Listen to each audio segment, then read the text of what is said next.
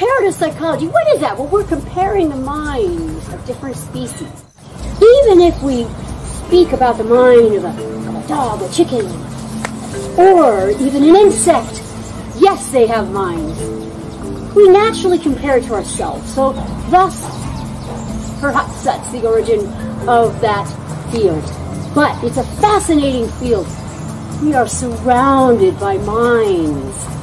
Yes, insects have minds, and we will talk about from fruit flies to crickets to bees to ants.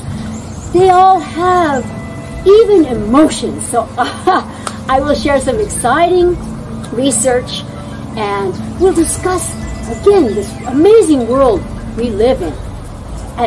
Do you believe that humans used to say we're the only ones with minds? So then you have someone like Jane Goodall. No, other primates have minds. It's not just primates.